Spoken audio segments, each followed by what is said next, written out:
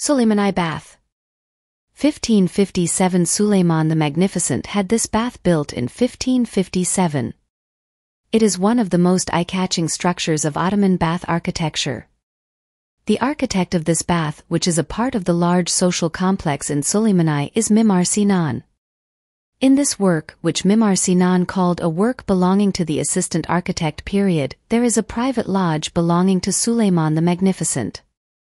Since it is located near the Devekuşu workshops, it is also known as the Devekuşu bath. It is rumored that during the Ottoman period there was a wrapping bowl that was lost after being used for centuries.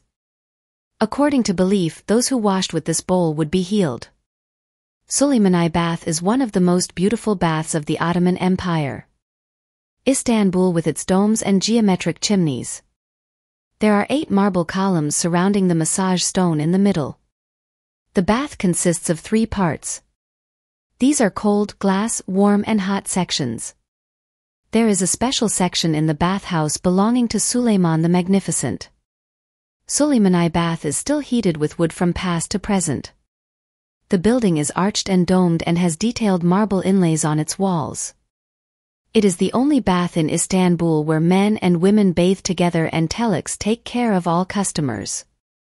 The bath, which was closed in 1924, was renovated and reopened in 2004.